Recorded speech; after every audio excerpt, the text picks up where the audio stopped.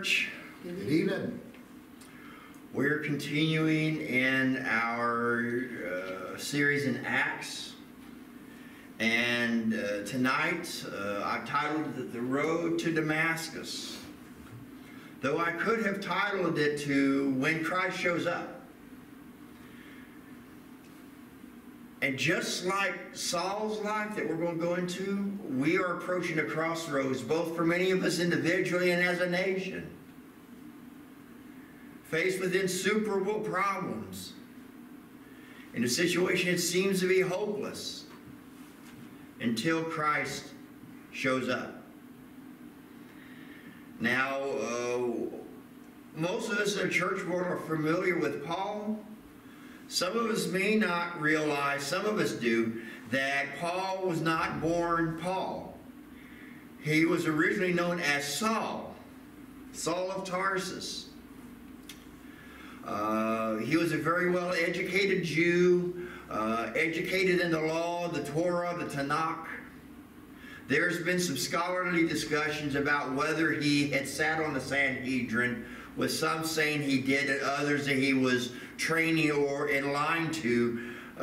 He would have been known as a diaspora Jew, as opposed to the Jews who were in Judea that hung close to Jerusalem. He would have been one of many educated Jews that was dispersed throughout the Roman Empire. But Saul was in and near Jerusalem in this season when Stephen was martyred.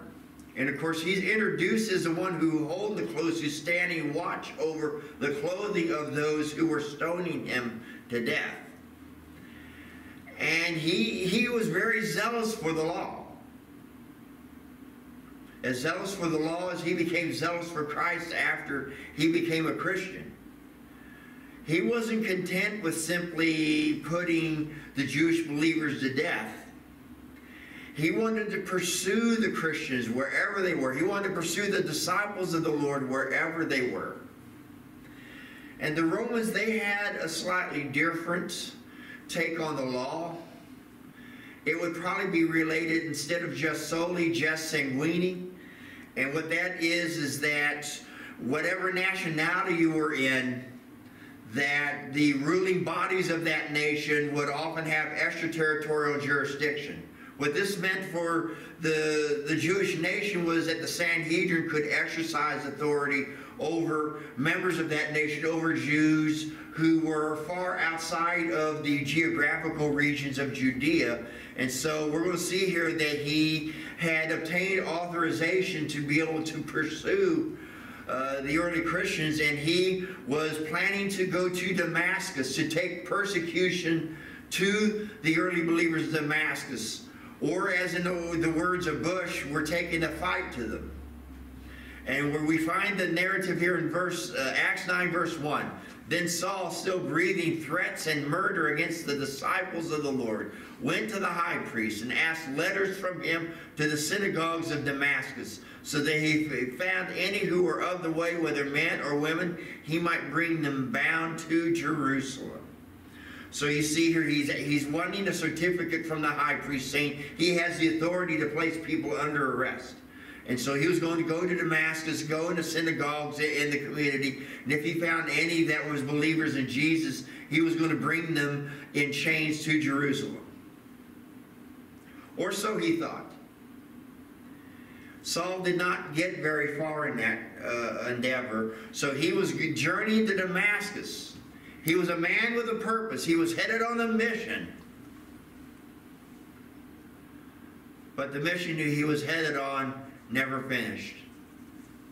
What happened? In Saul, this was a man who was as effective as a persecutor as he later was as an apostle of Christ. In other places it said that he began to destroy the church, so his persecutions were such that maybe, at least for a brief moment, the numbers were actually starting to decline. And so he was going to Damascus in zeal. But we see here in verse 3 that something happens on the road to Damascus.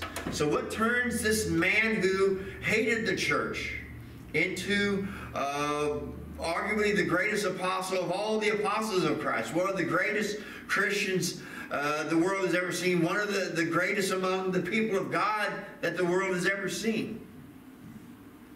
What happened to bring about such a change in this man? Jesus Christ showed up. And so we see here Saul was about to have an apostolic encounter with Christ.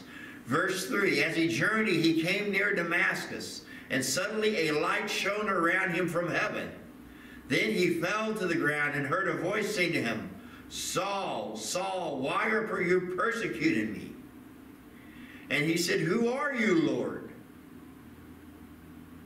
He knew he was having an encounter with the Lord, no doubt as one who was deeply studied in the law and the prophets, that he was intimately familiar with the prophetic visions, including the visions where the prophets would relay the heavenly visions. Like we see in Isaiah recounted in chapter 6 the vision where in the year King Uzziah died, he saw the Lord. He saw him high and lifted up, he saw the Shekinah glory. And so when the Shekinah glory hits Saul's eyeballs, he knows he's in the presence of God. But he's wondering what's going on, because this wasn't what he planned. He thought that God's will was to go and kill as many Christians as he could kill. So he says, who are you, Lord? Boy, was he in for a shock. Here the man who hated Jesus, who was waging war against the Lord Jesus and his disciples, and he asked, who are you, Lord?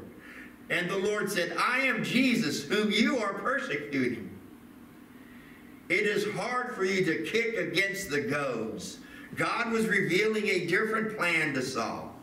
And what the goads would be is that they would be on a wagon or a plow that a horse or a mule would be attached to. And the goads was to discourage the animal from kicking back against the wagon to try to break free. And the harder they kicked, then their legs would go up against the goads and it would hurt. And so eventually, after an animal kicked a few times, the animal knew that it was yoked to the wagon or to the plow, and the animal would then be compliant to the purpose for which the animal was yoked and saddled.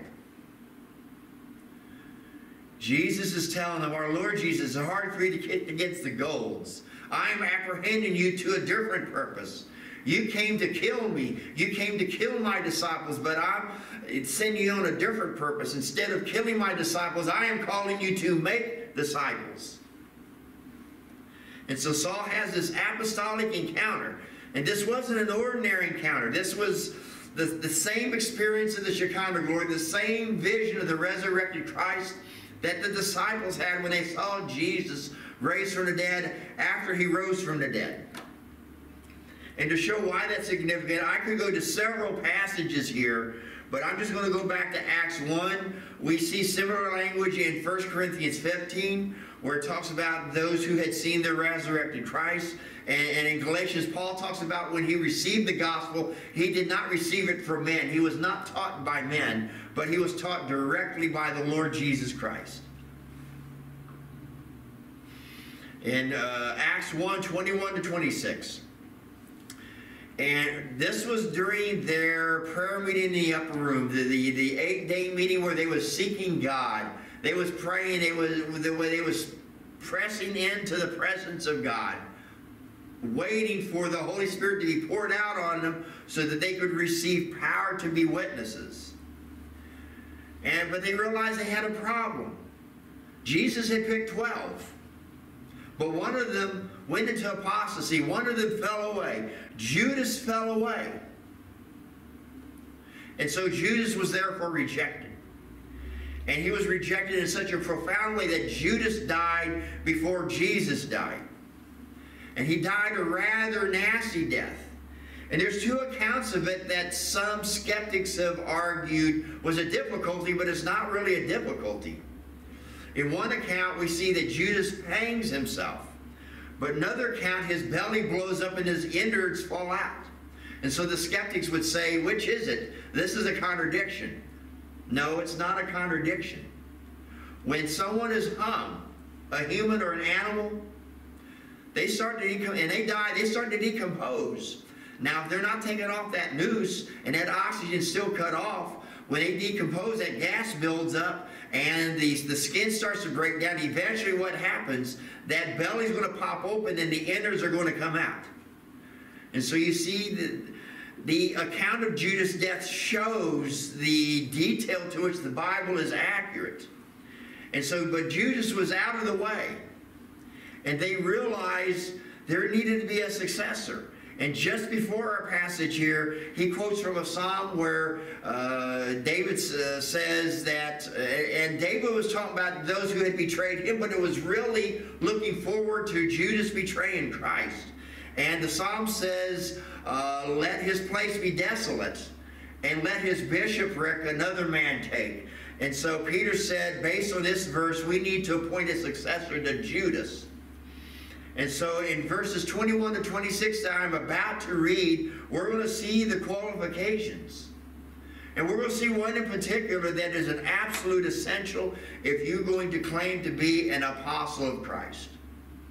If you're using the term apostle to mean more than a church planter, which that's a legitimate use of the term, and some groups will use the term apostle simply to mean a spirit-empowered church planter, but if you're talking about apostle as something more authoritative, there is one absolute requirement that you must meet to sit in that office.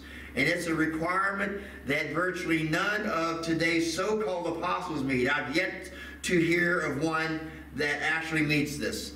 But it's laid out in verse 21. Therefore, these men who have accompanied with all the time that the Lord Jesus went in and out among us, beginning from the baptism of John to that day when he was taken up from us, one of these must become a witness with us of his resurrection.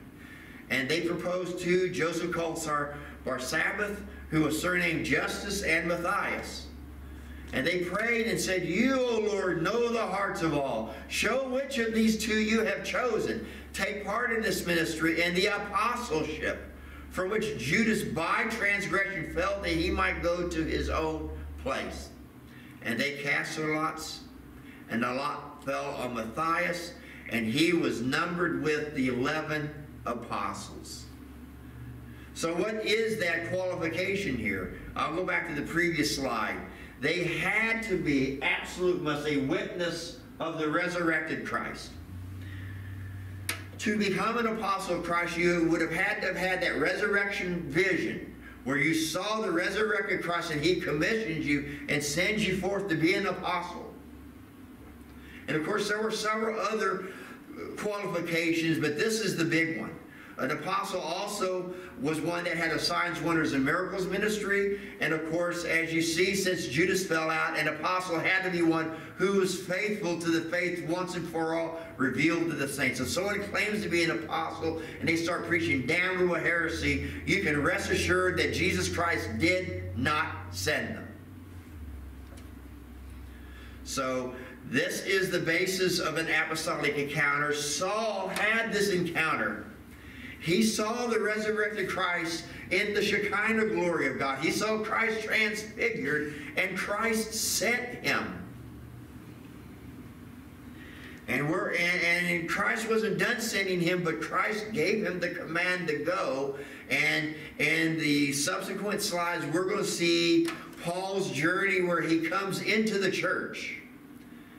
And he has a hard time getting accepted into the church, and for good reason. The early believers didn't want anything to do with him. They was afraid he was going to skin them alive. But going back to Acts 9, back to our current discussion here in his conversion to Christ. And so Saul's seen the resurrected Christ. Christ is saying it's hard for you to kick against the goats. He's saying, I have a different purpose where I am sending you. I am saddling you up. I am yoking you to myself to do this purpose. And so then Saul trembles and astonished, saying, Lord, what do you want me to do? Then the Lord says, arise and go into the city, and you will be told what you must do. And the men who journeyed with him stood speechless, hearing a voice but seeing no one. God did not call the man that was with Saul. And these men that were with him, you might ask, who are these men? The Bible only says there were others with him, but most likely, since he had letters to place people under arrest, these other men would be the hired muscle that would be needed to physically overpower, detain, and arrest people and take them bound and in chains.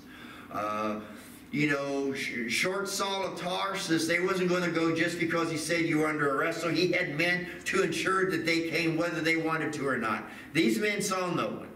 They were not called to be an apostle. Saul was called out to be an apostle. And so in verse 8, then Saul arose from the ground, and when his eyes were opened, he saw no one. But they led him by the hand and brought him to Damascus. So he finishes his trip to Damascus not the way he thought he was going to finish it. He was led by the hand because we're going to find out here that that encounter made him blind. Once the vision was over with, he was not able to see. He needed healing so that he could see with his physical eyes. Verse 9, and he was 3 days without sight, and neither ate nor drank. So he was blind and fasting. Verse 10, and there was a certain disciple at Damascus named Ananias. And to him the Lord said in a vision, Ananias. And he said, here I am, Lord. So the Lord said to him, arise and go to the street called Straight, and inquire at the house of Judas for one called Saul of Tarsus. For behold, he is praying. So Saul's just got saved. He's immediately seeking the Lord. He's praying. He's fasting. And he's blind in the physical senses. He's drawn close to the Lord. And so God calls Ananias and says, Saul of Tarsus is praying.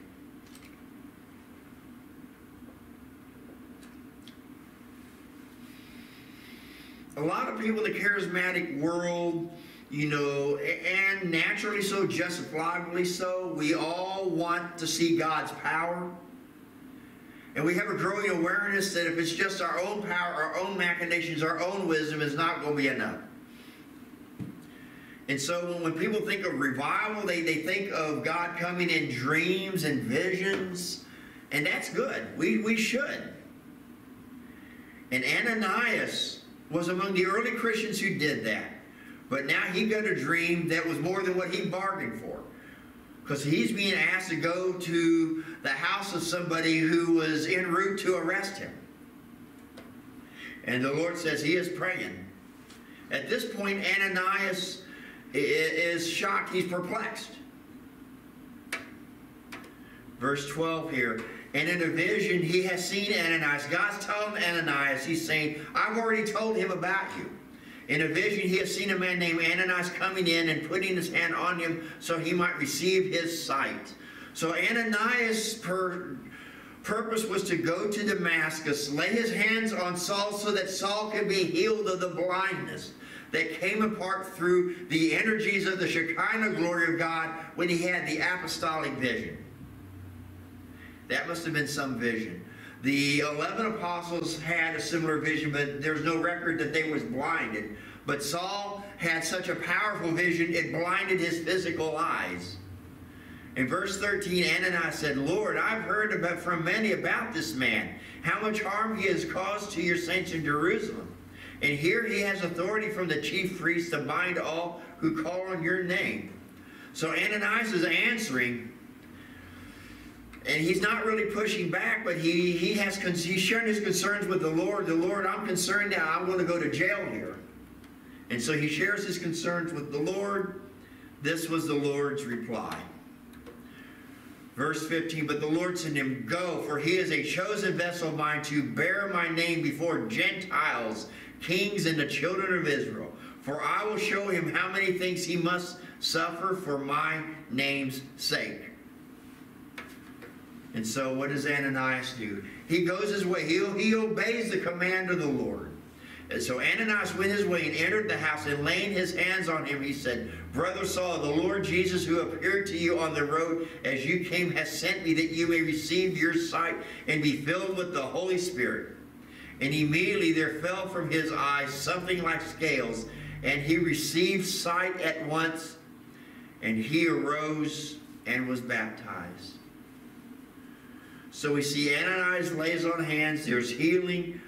Saul's filled with the Holy Spirit. And so then he is baptized, brought into the church.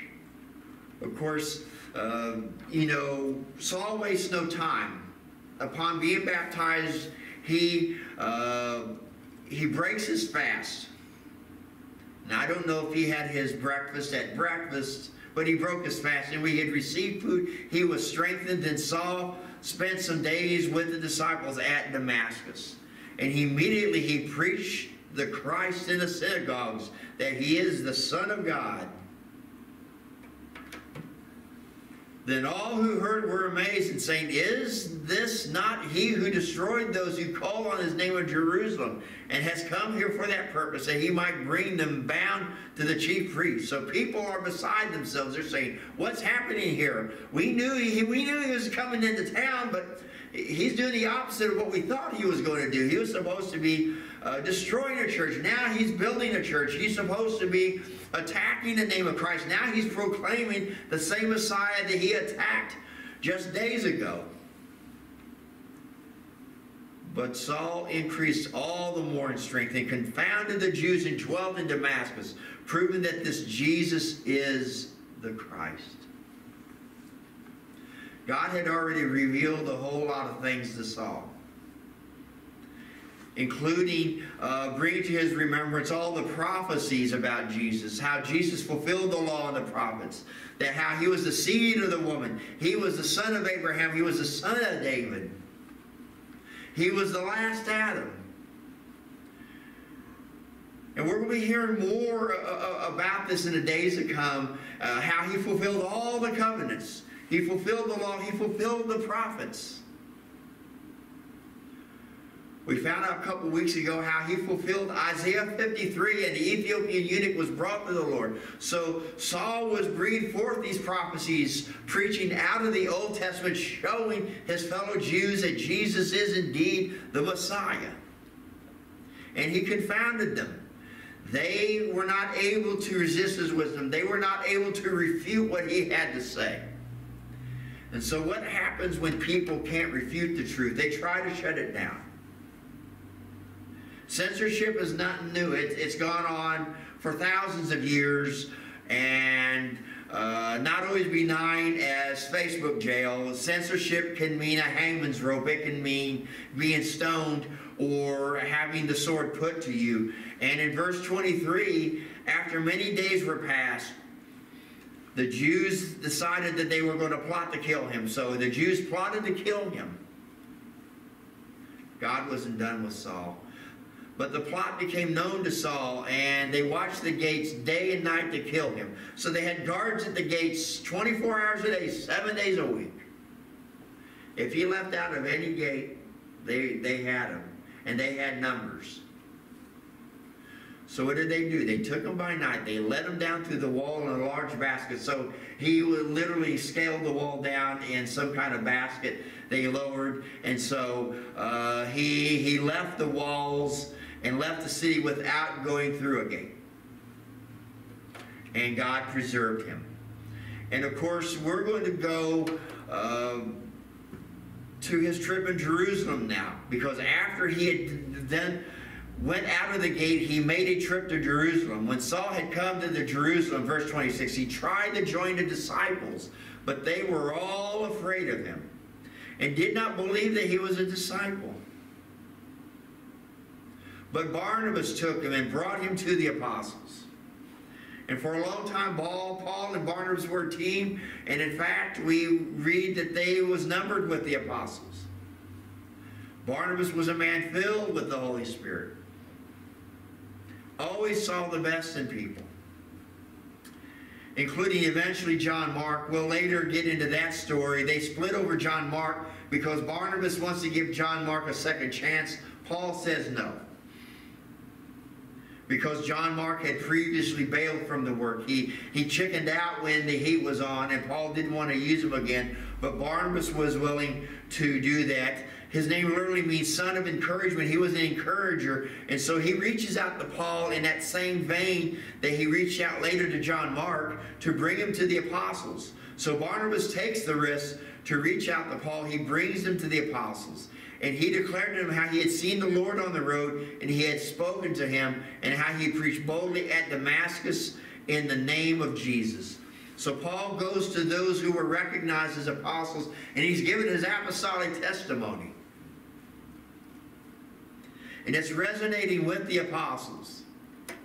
Verse 28, so when he was with them in Jerusalem, coming in and going out, and he spoke boldly in the name of the Lord Jesus, and disputed against the Hellenists, but they attempted to kill him. When the brethren found out, they brought him down to Caesarea and sent him to Tarsus. Then the churches throughout Judea, Galilee, and Samaria had peace and were edified, and walking in fear of the Lord and in the comfort of the Holy Spirit, and they were multiplied. So Saul goes to preach in Jerusalem, runs into trouble. They bring him out to Tarsus.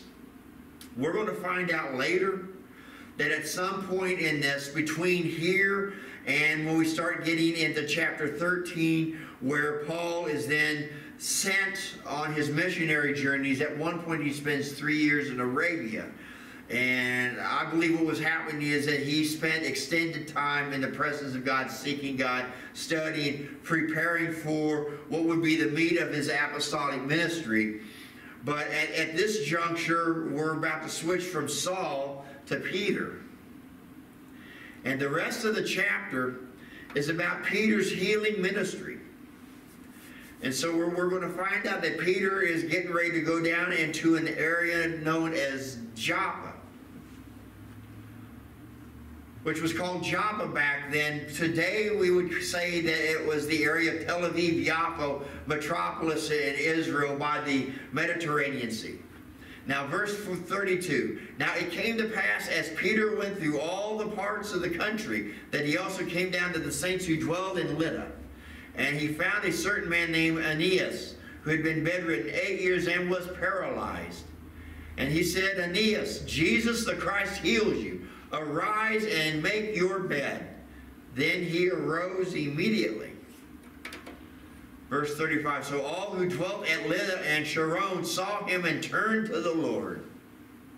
At Joppa there were a certain disciple named Tabitha, which is translated Dorcas. This woman was full of good works and charitable deeds which she did. But it happened those days that she became sick and died. When they had washed her, they laid her in an upper room. So this Tabitha, or this, which is translated Dorcas, she was full of good works. She had a very good reputation. She gets sick, she dies. Washing her is referring to the ceremonial treatments that would be done in preparation for burial. They were getting set to have her funeral. And then when Peter shows up. And since Lydda was near Joppa, and the disciples had heard that Peter was there, they sent 2 men to him, imploring him not to delay in coming to them. Then Peter arose and went with them. When he had come, they brought him to the upper room, and all the widows stood by him weeping, showing the tunics and garments which Dorcas had made while she was with them. Peter was now in the funeral parlor. And this isn't the first time in the Bible we've seen resurrection power. We even saw it on occasion in the Old Testament. Elijah did some resurrecting. And then, of course, we know Jesus raised Lazarus. And then Jesus himself was resurrected from the dead. Guess what we're about to see, folks? We're about to see another resurrection, another raising from the dead. But Peter put them all out and knelt down and prayed. And turning to the body, he said, Tabitha, arise. And she opened her eyes. And when she saw Peter, she sat up. And he gave her his hand and lifted her up. And when he had called the saints and widows, he presented her alive. Tabitha rose from the dead. And it became known throughout all Joppa. And many believed on the Lord. And so it was that he stayed many days in Joppa with Simon, a tanner. So while Saul was in Damascus in Jerusalem, Peter was in Joppa by the Mediterranean Sea doing a mighty work, working in a town that 2,000 years later would be known as Tel Aviv-Yafo. Literally, the individual municipality is one called Joppa, which is a part of the Tel Aviv metropolis in modern-day Israel. And I believe God's getting set to do another mighty work of revival.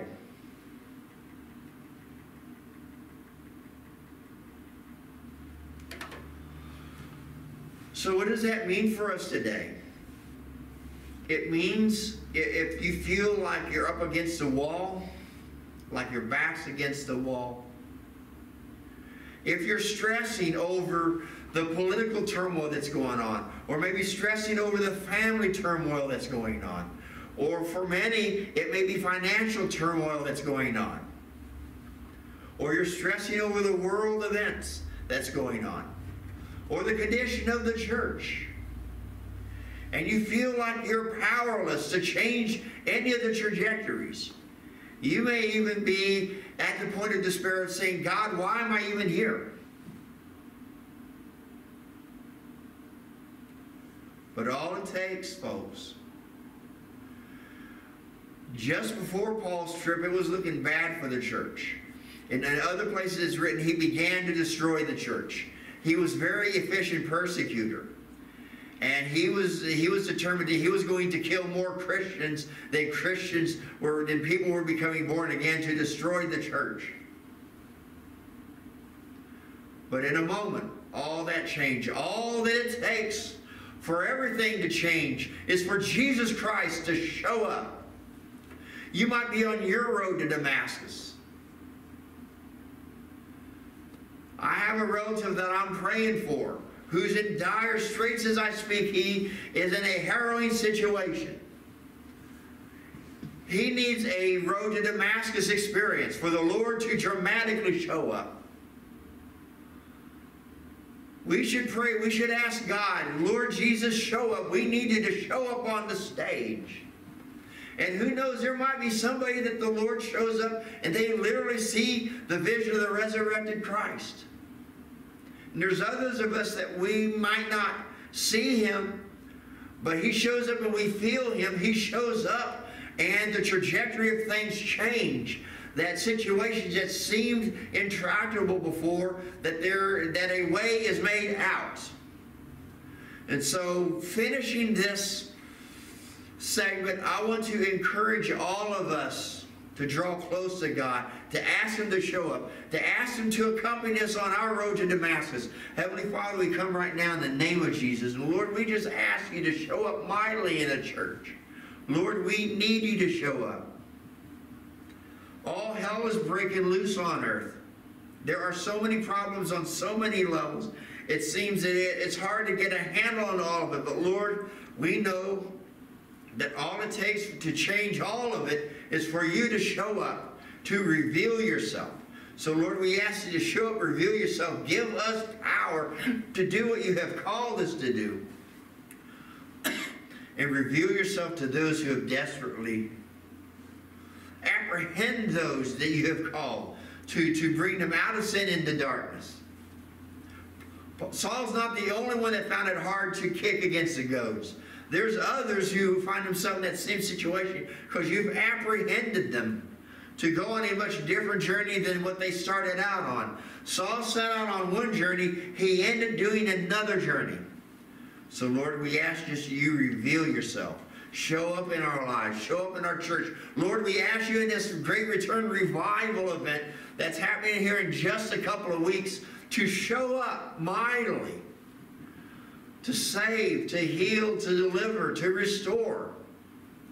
And where necessary, show up to do justice for those who need justice done on their behalf, who cannot get justice through the normal human channels. Lord, we ask you to show up. We pray all these things in Jesus' name. And all God's people said, amen.